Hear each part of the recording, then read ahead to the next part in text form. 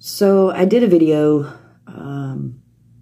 yesterday talking about prosperity preaching.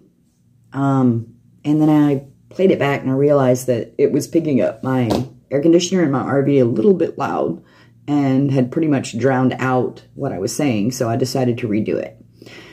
So basically what I'm asking people who follow prosperity preachers that say God wants you rich, Jesus wants you to, be super financially prosperous.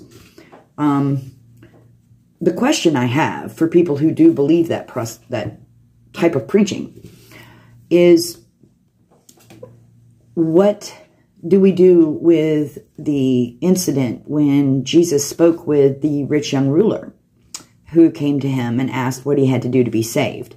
And Jesus said to follow his commandments. And he said, these I've done since my youth. And Jesus said, then you have one thing left to do. Sell everything you own and follow me. And the rich young ruler left sad. And so Jesus then turned to his disciples and said, it is easier for a camel to go through the eye of a needle than for a rich man to enter the gates of heaven. So Jesus was crucified, beaten. I mean, he went through some really horrible stuff that I can't even visualize because it breaks my heart all over again. To reconnect us with the Father in heaven. And now you think that he wants to make it more difficult again for you by financially prospering you and putting you right into the same spot as the rich young ruler. Why would he do that? Why would you believe that? And I don't understand how anyone believes it.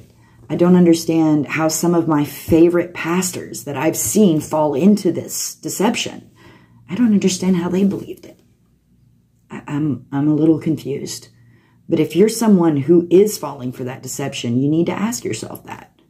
Why would Jesus want things to be harder for you? It is easier for a camel to go through the eye of a needle than a rich man to enter the gates of heaven. Think about it. Prayers and hugs, guys.